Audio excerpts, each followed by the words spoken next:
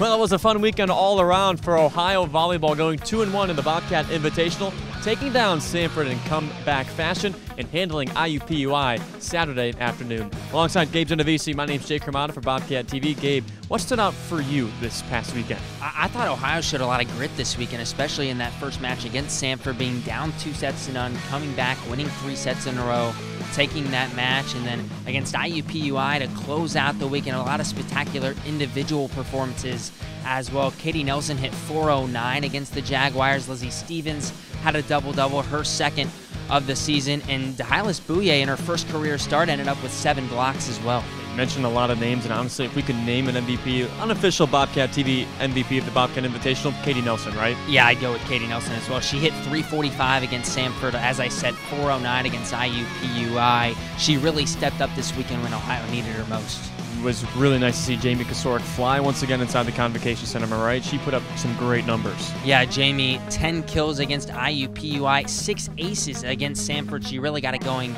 behind the service line, and those aces came through against the Bulldogs in match number 1. Yeah, Jamie Kasorik also moving up second all-time in career aces. She is, just moving up. She's about 26 or so away from reaching first. But what do you expect next weekend for the Bobcats?